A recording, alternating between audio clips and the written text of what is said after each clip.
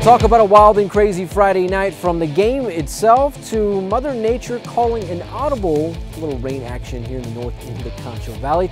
Good evening, folks. I'm Manny Diaz, and I tell you, the Christoval Cougars, as advertised, coming off the win tonight, 26-6 over the Grape Creek Eagles, advancing to 1-1 on the season, while the Eagles fall to 0-2. We have plenty of good stuff for you tonight. Some stars truly shined. We'll hear from both head coaches and the players, but first things first, let's get to those Twisted Root highlights. Tonight's Cover 1 highlights are presented by Twisted Root Burger Company. Well, nothing like a little rain under the Friday night lights as former YMCA youth football teammates from back in the day, Garrett Steele and the Grape Creek Eagles, hosting Westen McAllister and the Christoval Cougars. Somebody would be notching win number 1 of the season tonight.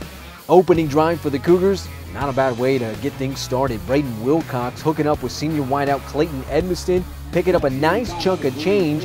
Unfortunately, well, the drive would stall. The Cougs would send it back to the Eagles, and check this out. A nice return from Grape Creek here, but check out number 55 in the white jersey, Westen McAllister.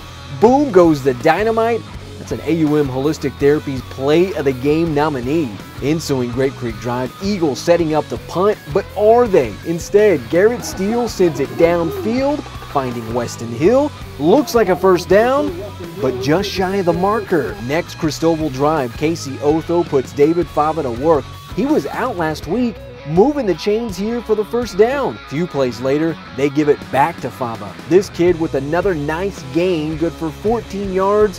And the chain gang is off to the races. Second quarter now, still no score, but not for long. Wilcox fakes to give to Fava, strolls in for the 5-yard touchdown, 2-point conversion good, 6-0 C-Town. Next Eagles possession, Grape Creek going okey-doke to the bag of tricks, if you will, fooling the Christoval defense. John DeLuna, the big gainer here. 2 plays later, Eagles cashing it in for 6, courtesy of Garrett Steele, the QB1. Eagles go for 2, but no good. This one tied at 6.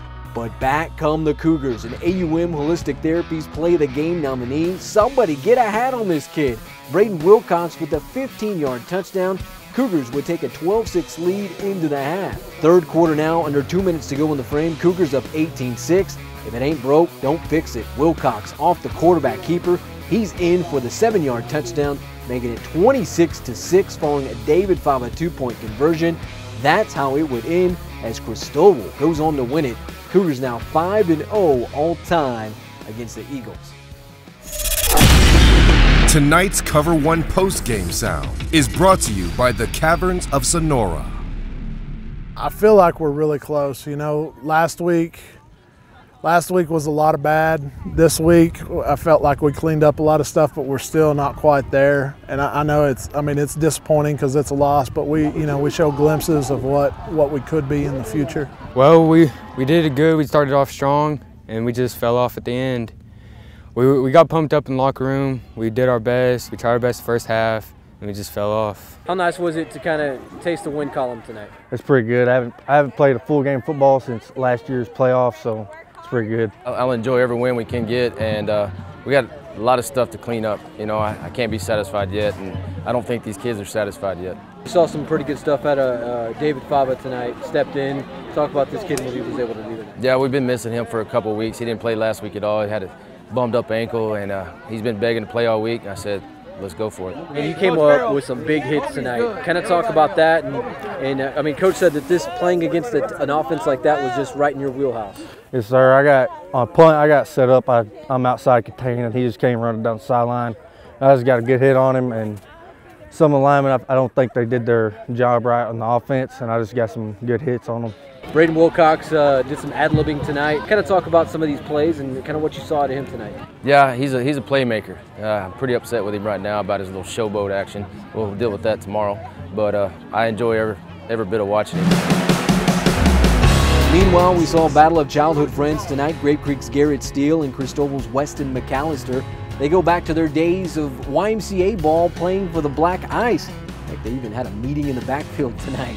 Both shared their thoughts of going toe-to-toe against each other under the Friday night lights. It was awesome, man. It was fun. Playing against one of my old teammates. He got a lot bigger. It was just fun, man. Going up like on the other side of the line, going head on head. It's a good feeling, sir. We're good buddies, and you know I'm the defensive end, and he's the quarterback, so I was always going for him. But at the end of the game, we're still good buddies. It's time for Manny's Cover 1 Final Call of the Night, presented by Pettit Productions. Well, if there's any takeaway from tonight's game, it's youth. Plenty of sophomores lining up for both the Cougars and the Eagles tonight. Heck, both teams rolling out with sophomore quarterbacks.